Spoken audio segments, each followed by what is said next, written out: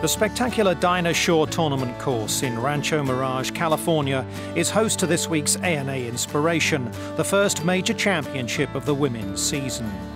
One of the highlights of tournament week is the annual Champions Dinner, which celebrates the long and colourful history of one of the LPGA's marquee events. Golfing World was lucky enough to get an invite with a chance to soak up the pre-tournament atmosphere. At the LPGA, we don't have a lot of tournaments that have 40-plus years of history, where generations have grown up watching and dreaming. This is one of those you dream of, you want to play. This is kind of, our Augusta, where most people can tell you about the 18th hole and the second or third shot in and how the putt breaks. So this is us. This is our history wrapped up in 18 holes. Between Annika being three-time champion, being the same list as a Mickey Wright, go down to Nancy Lopez, Patty Sheehan was the last event she won in 1996. So there's so many storylines among the champions here, and it just continues to grow every year. It's really exciting.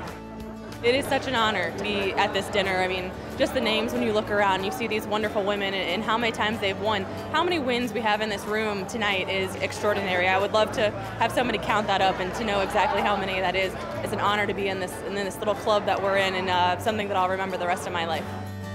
It's often said a tournament is only as good as the quality of its champions, and that certainly applies to the ANA Inspiration. But the venue has a lot to do with it, with Mission Hills hosting every year since 1972 and proving a great test of every single winner. A lot of who's who on that list, and that just represents what the golf course is about. It's a really good golf course. It's kind of right out in front of you, depending on what the weather does, but there's nothing tricked up about it. You just got to hit really good shots into the greens, and you got to roll your rock.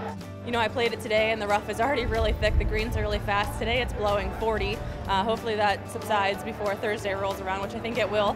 But the course is in great shape.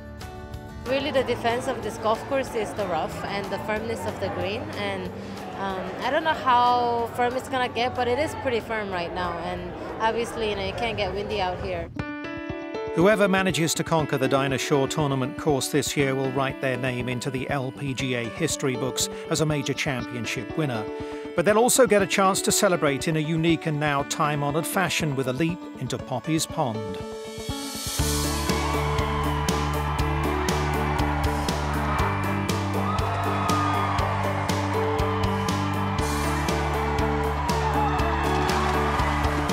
What's great about the leap into Poppy's Pond is it was an impromptu celebration that, it didn't take on the first year, and then all of a sudden, it happened again with Dinah, one of the founders of this event. Huge legacy here, but they have something that, now girls that have played golf, that's all they've ever known is that you leap into Poppy's Pond. We always looked up to that when we were growing up playing golf. So, I always dreamed myself of, jumping in the pond that one day, and obviously I was able to do it in 2013, and it feels huge honor to put my name on that wall. You walk by 18 and you think, am I going to do a belly flop? Am I going to do a cannonball? All these things kind of run through your mind, and then you're like, no, we're not going to think about it. Just go out there and play golf, and if I get to be lucky enough on Sunday, then it'll hit me then. But there's so many kind of things going through your head when you win and they're handing you the trophy, and then they say, okay, now you get to jump in the pond. There's no other tournament like it. There's no other tournament where your celebration is captured in the history forever, And so every year we play this, we show all the different leaps in Poppy's Pond, and 2016 is going to be a whole new leap, and it's going to be a whole new year, and there's 125 women that are thinking about jumping that thing on Sunday. That's what makes it great.